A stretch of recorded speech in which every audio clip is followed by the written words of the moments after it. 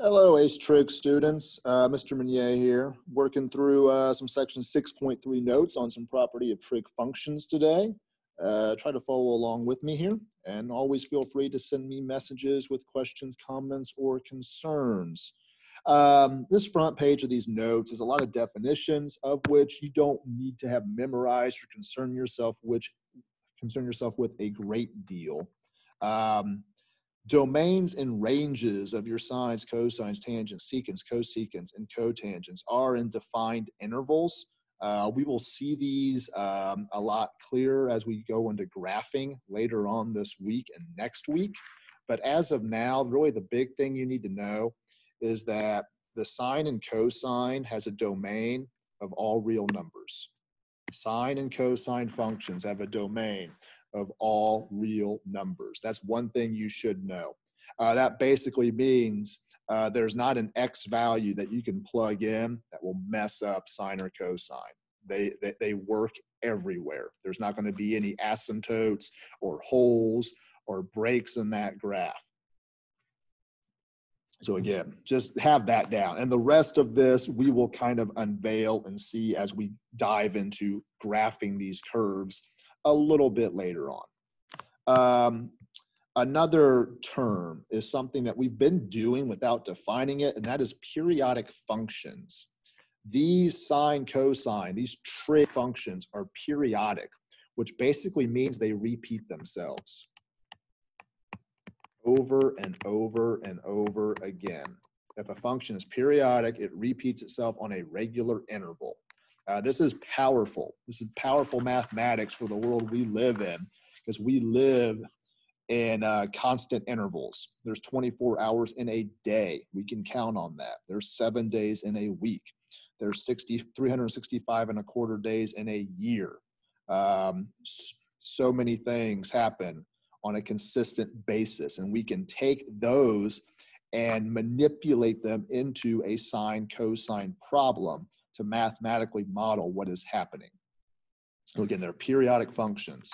And the period is how long it's going to take to repeat. So again, sine and cosine repeat every 2 pi, which we also know is 360 degrees. Every 360 degrees or every 2 pi, they repeat, they start over.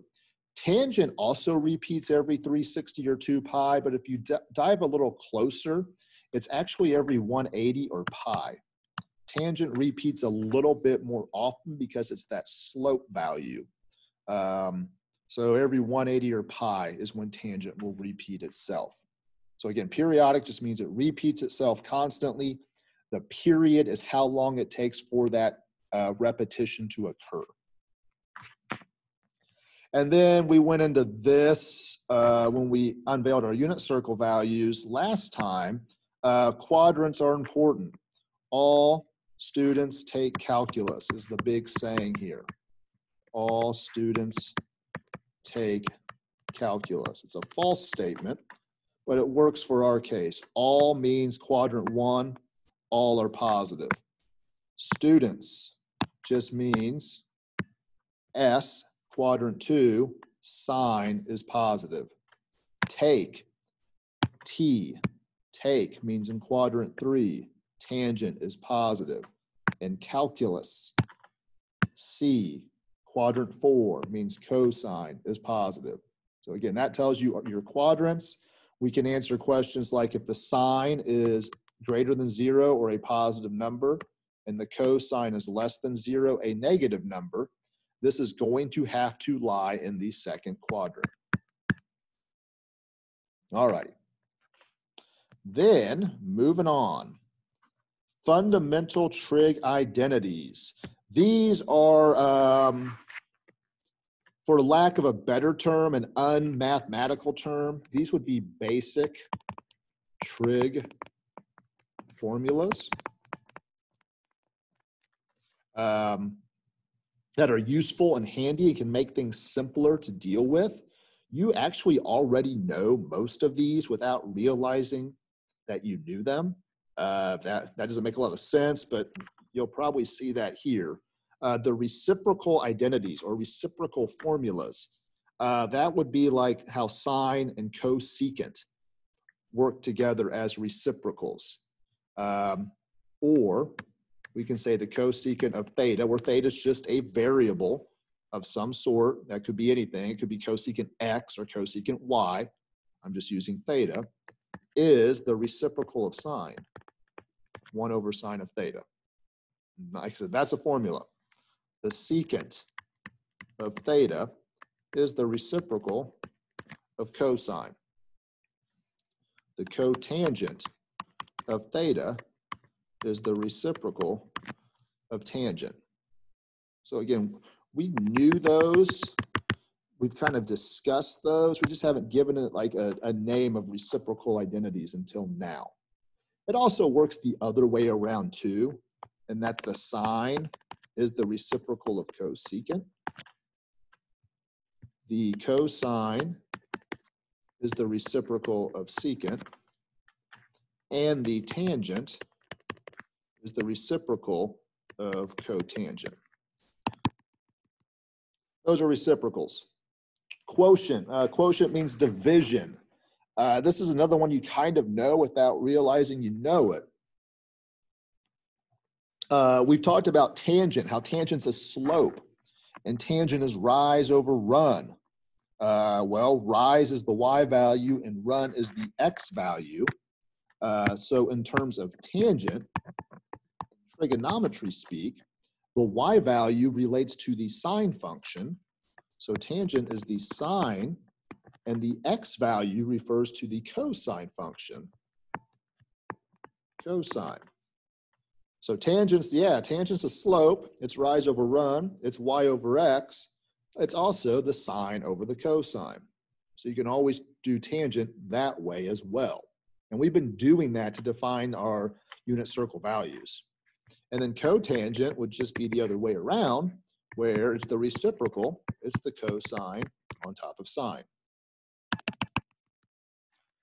And finally, our Pythagorean identities. When you see Pythagorean, most people think Pythagorean theorem. That's true.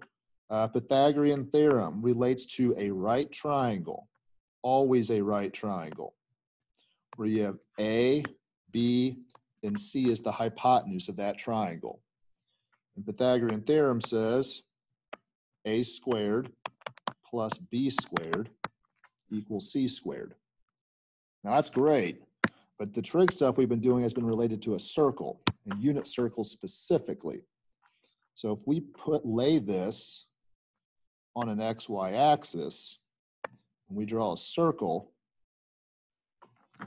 where a circle hits that point where the hypotenuse and the leg are intersecting with the edge of the circle, we have a completely different case now. Instead of A squared plus B squared equals C squared, we can say C is the hypotenuse. That's an C is the radius of our circle. The hypotenuse of that triangle is the radius of our circle. So C squared can be substituted in for R squared. A, that's the horizontal leg of my triangle, and horizontal is typically your X value. So we can say X squared plus, instead of B, B is the vertical leg, and vertical is your Y value, Y squared. So X squared plus Y squared equals R squared. Well, that's the formula of a circle that we used last time.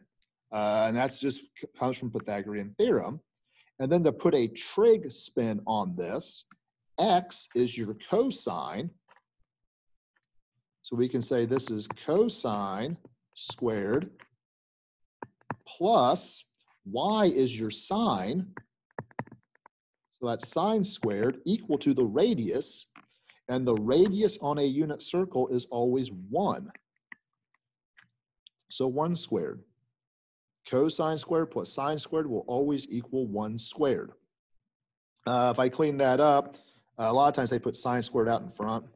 I'm going to say sine squared plus cosine squared equals 1. That is a Pythagorean identity. With this, if you can see my little cursor mouse there, that squared symbol, that's typically where we write it for trig functions. They usually do not put it out here where the little cursor marker is now, that would imply that the angle is squared. Then do the sine of something. When you put the squared between, that means the sine of the angle, square that answer. And the same thing with the cosine. Now this is a big one. We should know that. You will know that. I'm going to star the quotient identities here. We should know that. I think you already do without having a definition or a memorization. And you need to be aware of these reciprocals. So these I put stars with. You guys should sign a no. There's two other Pythagoreans I'm going to show you that you do not need to memorize or utilize right now. If it's ever necessary, you'll have those provided to you in the form of a formula sheet of some sort. So again, these next two things are offshoots of sine squared plus cosine squared equals 1. And you do need to know sine squared plus cosine squared equals 1. So if you take this one and you divide everything through by sine squared,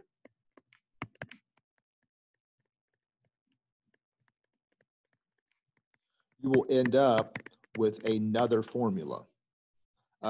Because sine squared divided by sine squared is a 1 plus cosine squared over sine squared. Cosine divided by sine is cotangent. So cosine squared over sine squared is cotangent squared. 1 over sine squared. Well, over here on the left, 1 over sine is cosecant. 1 over sine squared would be cosecant squared. So this is another Pythagorean identity. And again, that one you'll never have to memorize. If that's ever needed, I'll kind of have something for you that you can refer to. The ones that I've starred, you do need to know. And like I said, you already know most of those anyways. And last thing, if I go back to the original sine squared plus cosine squared equals 1, and I divide through by cosine squared this time, you'll have a third identity. So sine squared over cosine squared plus cosine squared over cosine squared equals 1 over cosine squared.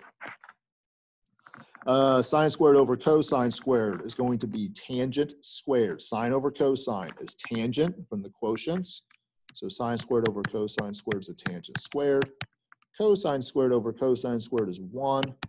And 1 over cosine squared is secant squared. 1 over cosine is secant on the left side here. 1 over cosine squared is secant squared. And there's a third one of those. Again, those last two, you never need to memorize.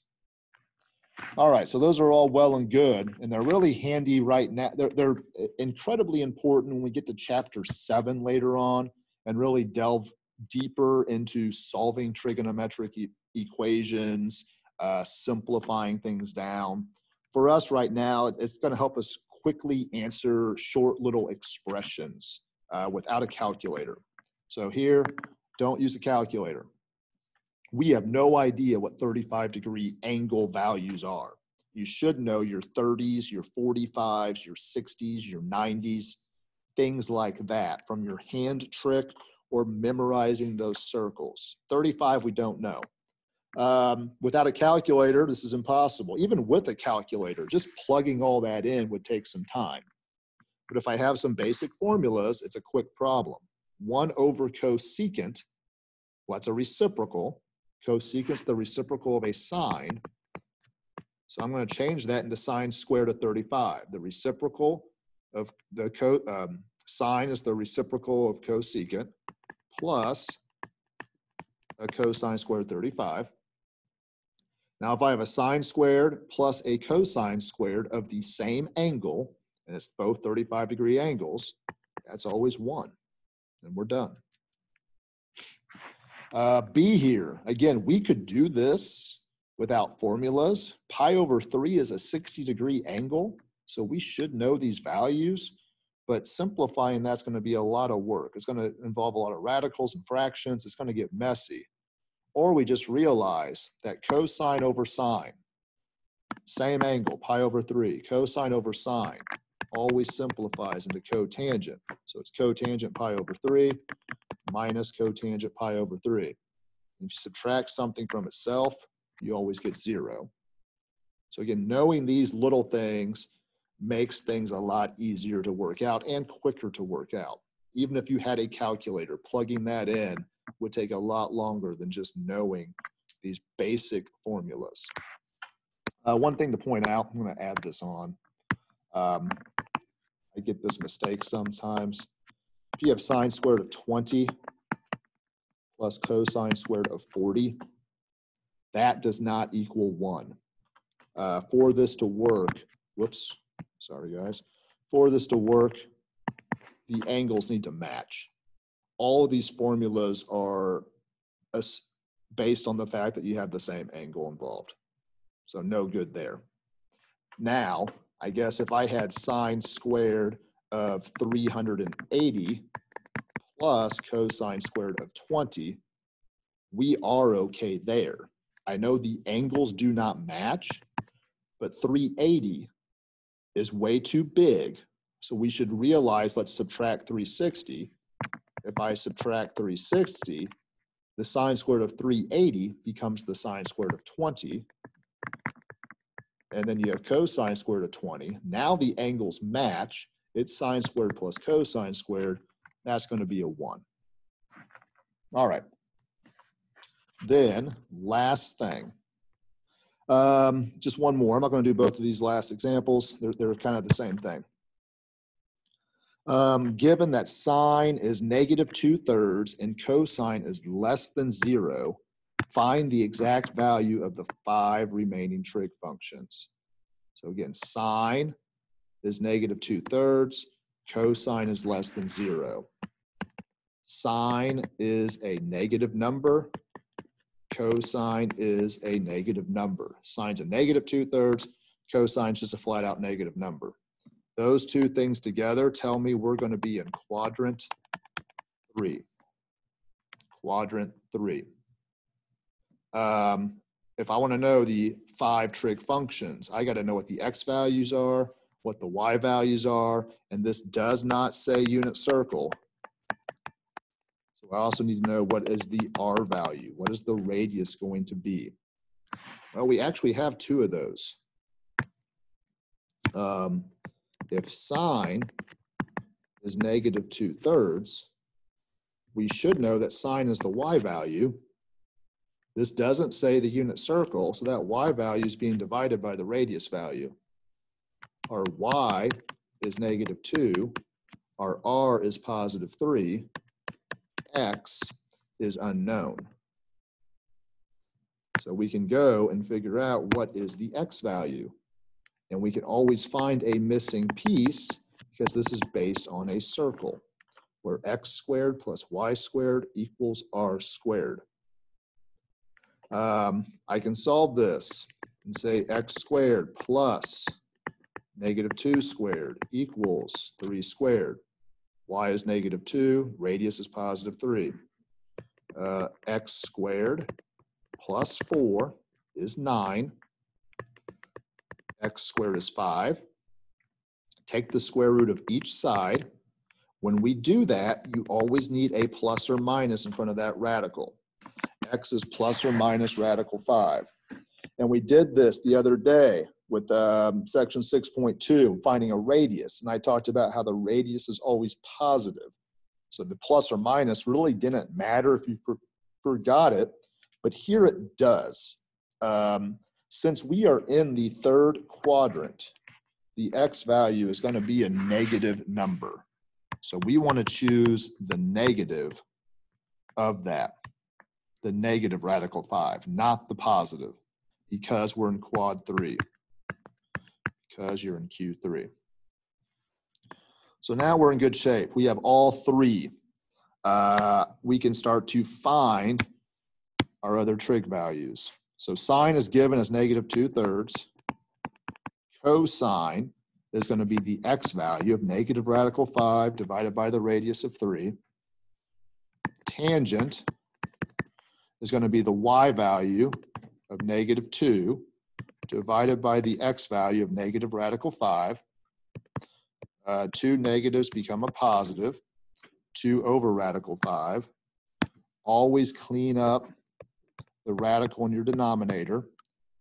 Multiply by that value. And you're going to get a 2 radical 5 over 5. The secant is the reciprocal of cosine. So 3 over negative radical 5. Clean that up. It's a negative 3 radical 5 over 5.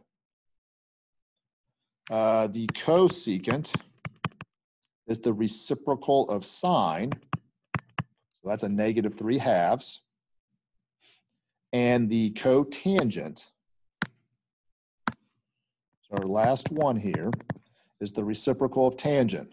We could flip this final answer that I'm kind of circling right now with my cursor. That's going to put the radical in the denominator. That's bad. So let's work smarter, not harder. If I come to what I have in brown here that I'm circling, we can flip that and not be in bad shape. So we're going to have radical 5 over 2. And those are the 5 trig functions. All right, guys, hopefully that went okay. If you're having issues, pop into, let me know, pop into the Zoom office hours, send me messages. Over this, this is section 6.3 again. I have it listed out in Schoology. I'll put it here, section 6.3, page 393, number 11 to 33 odd, 53 to 57 odd, and 77 to 83 odd. Have this for next class. Basically, right now, submit a picture of it to me through Schoology. So by next class. All right, I hope everybody's doing well. Hang in there.